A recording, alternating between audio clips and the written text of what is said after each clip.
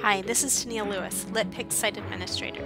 A couple of our student book reviewers just finished reading Gypsy Legends, The Quest for Peace, and I'd like to tell you what one reviewer thought of it. While traveling to a meeting with the Gypsy Council, Luke's caravan is attacked by a group of mysterious men. They try to capture Luke,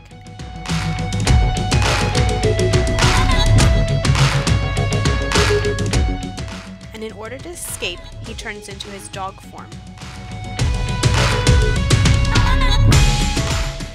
Whom can he trust? He decides to go to Clara, a more powerful shapeshifter, and only friend his age.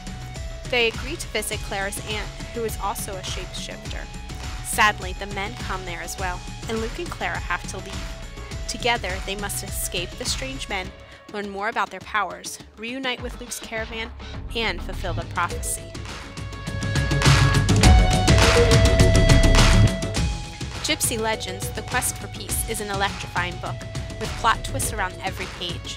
The main conflict of trying to escape Luke's captors carries on throughout the whole book. The mysterious prophecy adds an extra boost of excitement.